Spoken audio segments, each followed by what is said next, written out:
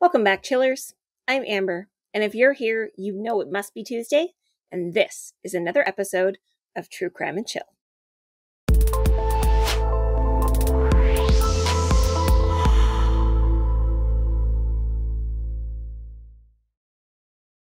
Alex is out this week. She'll be back just as soon as she's feeling up to it. If you feel so inclined, pop over to our Facebook group page or to our YouTube channel and give her a little shout out. I know she'd love to hear from you. This week, I'm bringing you a case I stumbled across while watching one of my new favorite YouTube channels, Faces of the Forgotten. In it, the gentleman visits graves across the United States and shares their stories. From unique grave sites to true crime stories, he always shares with lots of sympathy and knowledge. He also has a Patreon where he uses the money to purchase gravestones for those he comes across that may not have one. In May of 2021, he went to visit the grave of Michele Morgan in O'Fallon, Illinois, and sadly, there were no flowers or anything on the little girl's grave. I will have the video about this case that he made linked on our website, truecrimeandchill.com. His channel is definitely worth a look. I realized not enough people may know her story, and I wanted to get it out there because it's important, because mothers who purposely hurt their children, especially to the point of death, are unacceptable and never should be allowed to walk free. So, friends, let's discuss the life and death of Michele Morgan. It starts really in 1995. George Morgan was working on his 45-year sentence for a series of crimes, including rape, in Jefferson City, Missouri. He decided to research his family's history and genealogy and requested a copy of his little sister's death certificate. Michele had died on August 10th of 1961 at just 4 years old. The cause of death was listed as viral pneumonia, and the death certificate also had a date of January 29th of 1976. George knew this to be untrue, as he remembered the events of the afternoon of August 9th, 1961, so he decided to write the funeral home to let them know that the certificate was incorrect. In his letter, dated August 21st of 1995, he says that the findings were incorrect. He said that when he was 8.5 years old, his sister was murdered, and he watched it happen. This letter was turned over to the office of Rick Stone, the coroner in St. Clair County, Illinois. Rick Stone recalls being skeptical. He said it's difficult to want to trust random letters from a convict.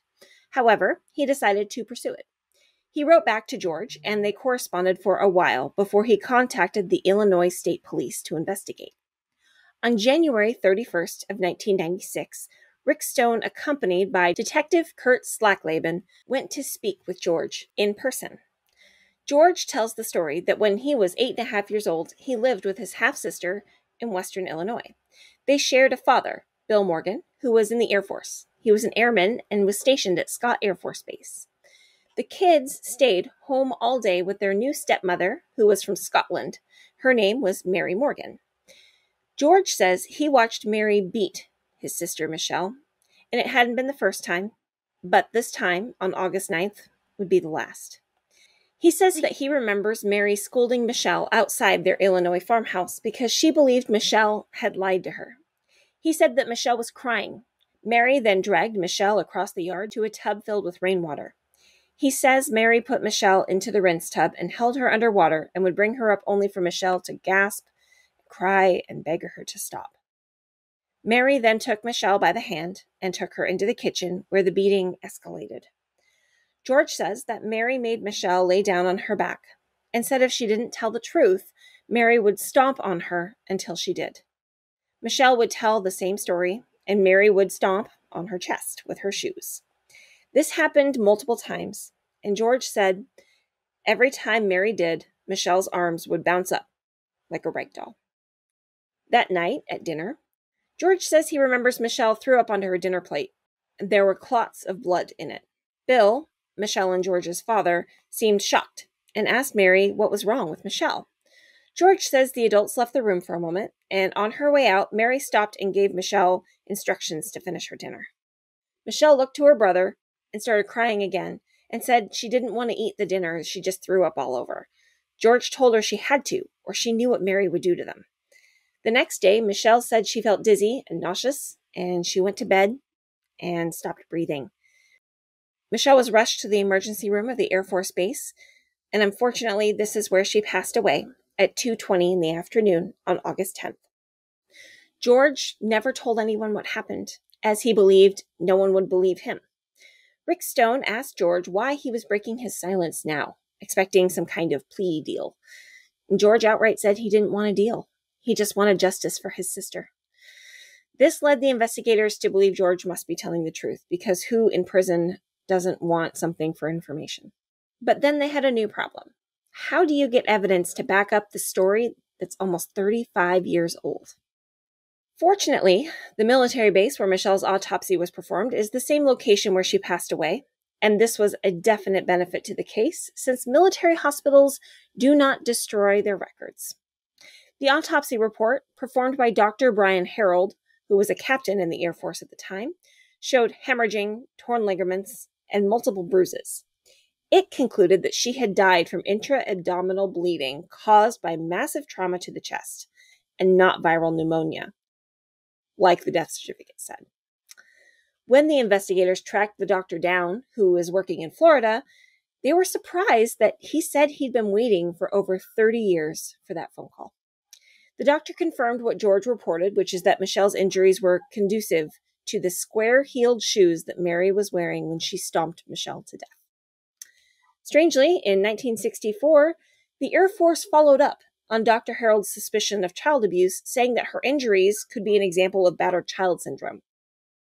But because Michele was a civilian, the local prosecutor declined to pursue it. The death certificate and its attached case sat dormant until 1976, when it was written that she died from viral pneumonia, signed on January 29, 1976, and was filed. In December of 1996, detectives made the decision to exhume the body of 4-year-old Michele Morgan to see if perhaps her bones would tell a similar story to her autopsy and the testimony from George. What they discovered was nothing short of horrifying. Dr. Janice Ophoven, a forensic pathologist, says it was obvious she had been hurt all over based on remnants of injuries to her face.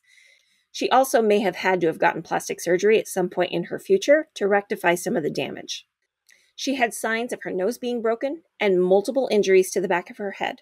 She had healing fractures of 2 of her ribs and a significant healing fraction to her left upper arm. The detectives went to the archives and discovered that in Michelle's 4 short years, she had been to the hospital 20 times for varying injuries, including a laceration of her scalp on October 17, 1960, an abrasion on her forehead on November 28th of 1960.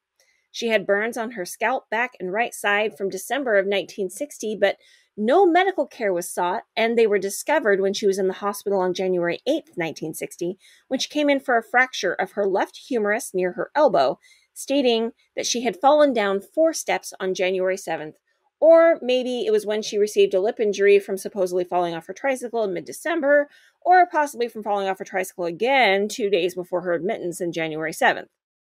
I just want to take a second here and say, I haven't seen a lot of kids fall off tricycles.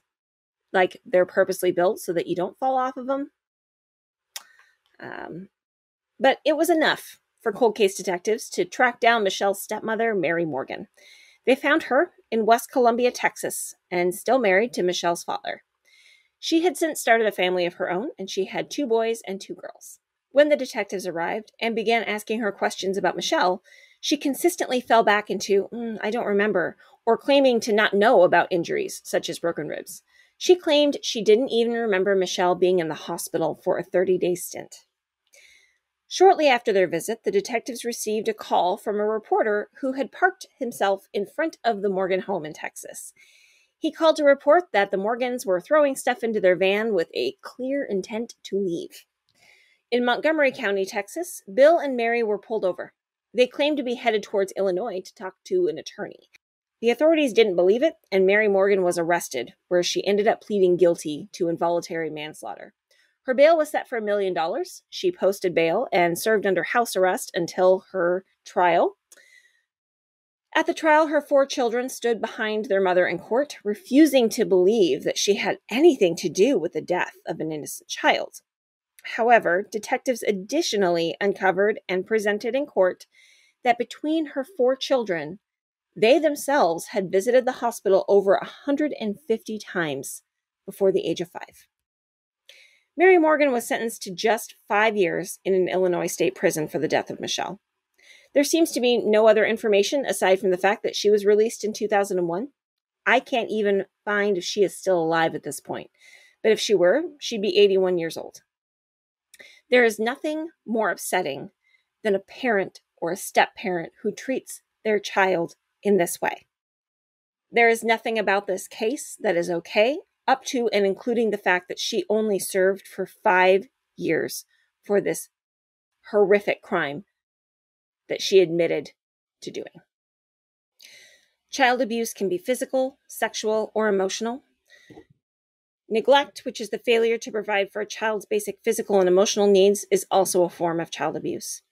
In homes where child abuse occurs, fear, instability, and confusion may end up replacing the love, comfort, and nurturing that children need. And although child abuse may not always lead to serious physical injury, like Michele, it often results in serious emotional harm and may have long-lasting effects.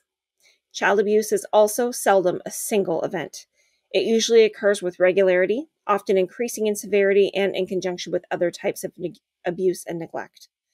Child abuse happens in every community.